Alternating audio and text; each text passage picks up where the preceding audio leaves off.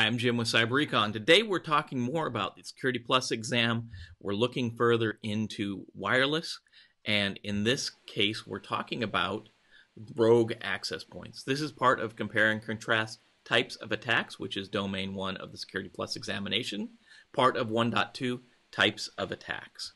A rogue access point is an unauthorized access point that has been joined to the network. Many times this is either malicious or non-malicious, depending on the intent of the person who's adding the rogue access point.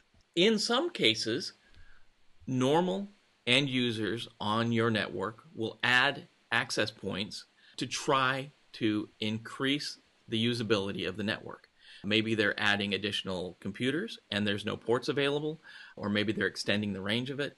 In any case, it's a user who's not malicious that's trying to extend the capabilities of the network, and they connect an access point, an unauthorized access point, without the intent of being malicious, but obviously this causes risks to our network. In other cases, attackers may attach rogue access points to our network so that they can access the network from remote locations. In either case, we must look out for rogue access points on our networks.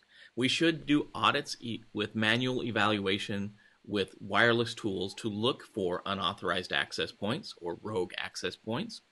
We can also use automated tools to look for this.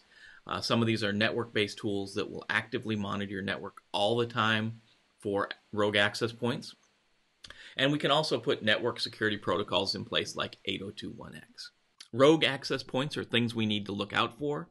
We should be actively seeking them out, making sure our end users know the responsibilities they have to not put rogue access points in place and other security rules. So this is one of the things you'll need to know for your Security Plus examination.